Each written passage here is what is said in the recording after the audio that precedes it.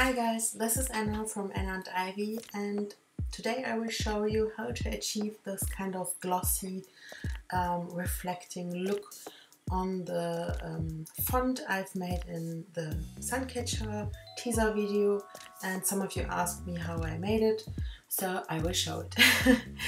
I used the lightning animations from the SunCatcher collection, and I will show you how to make it in Photoshop.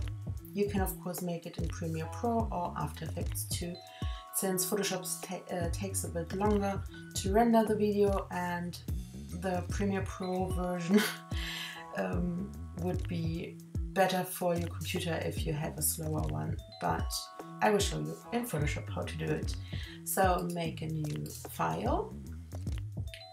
If you want to make a story for Instagram, this is the perfect size for you. Let's call it SunCatcher font create, and here we go. This is our base, and what I will do next is I will simply drag a background into my file, which is basically only a scanned in paper sheet, cardboard or something like this. So this is our background, and the next thing we will do is to write a word or a sentence, whatever you like. So I will simply write SunCatcher over here. I would recommend to use a font that's a bit bolder to make it more visible, and that's it for this part. Now the next thing we will do is we make a folder or a group, an empty group, maybe name it animation, whatever you like, and then simply drag and drop some of the animated parts from the SunCatcher collection into your document. Here we go. Maybe another one, not too many, because when you put too many animated elements inside of Photoshop, it can be very slow. So with Command T or Edit Free Transform, we will now scale and adjust all the animated light reflections, so they cover in some kind of this text. You can also change the ratio of the animation, so you don't need to scale it proportionally, just to get more out of the reflection, because you won't see it afterwards. Here we go. So maybe like this. So the next step is to make a selection and mask our group out. So go to your text file or layer, press Command on your keyboard, and then click on it to make a selection. Then, while the selection is still active, go to your group folder and click on the masking tool. Here we go. Now we have a mask, and we will make the SunCatcher text folder invisible for now, but we will need it later. So now select all the animated parts and drag it into your group. As you can see, we only see the white parts of the mask. Now you can tweak it a bit around to make the font more visible. It really depends on you how much you want to put into this part. Here we go. So the next thing is we will make the SunCatcher text visible again. Drag it over our or on top of our group and change the fill, not the opacity, the fill to 0. Then we will double click on the right corner of our text folder, text layer, and then choose the effect bevel and emboss. You can tweak it around as you like, so change the depth and everything else, but I will leave it like this. Here here we go. So since we changed the fill to 0, we only see the effect on top of the layer, not the layer itself.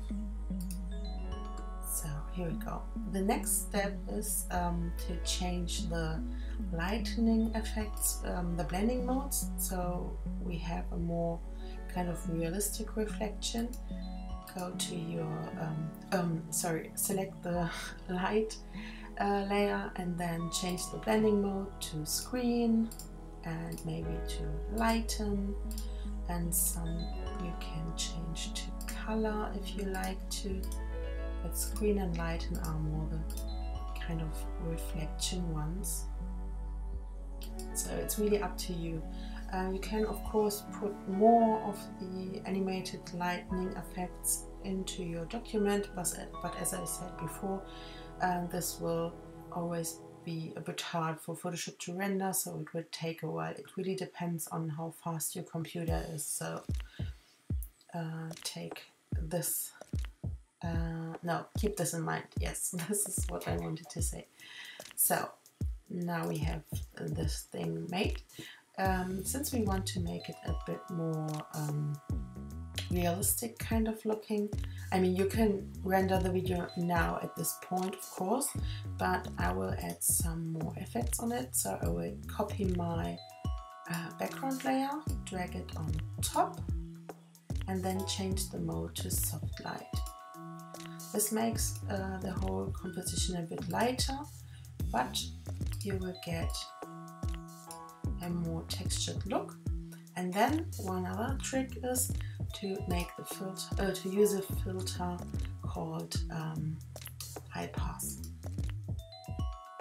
So now we only have the texture of this paper sheet, and it's on top of our reflection, so it looks more like paper, but this is only an additional gimmick. You don't need to do this. Maybe change the opacity a bit, and here we go. Now the next important step is to go to Window and Timeline and check your timeline. Create video timeline, not create video animation. If you don't see this one, simply click on the small arrow and then you can choose create video timeline. And now you already can see that our background layer and the text animation, the text file is shorter than our animation, since we want to make a clip which is like 50 seconds long, which is perfect for Instagram stories. Also always make sure that your animation starts at 0, not somewhere in the middle. And here we go. Let's check the animation. It will always take a bit. Here we go.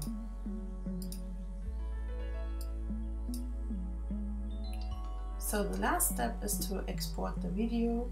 Go to File, Export, and then Render Video.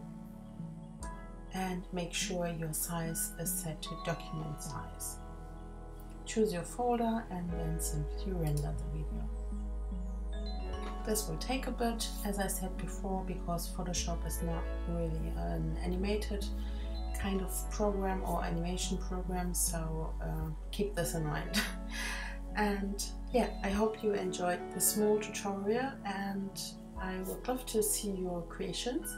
If you want to show me some of your animated fonts or reflective fonts, you can always tag me on Instagram if you like to.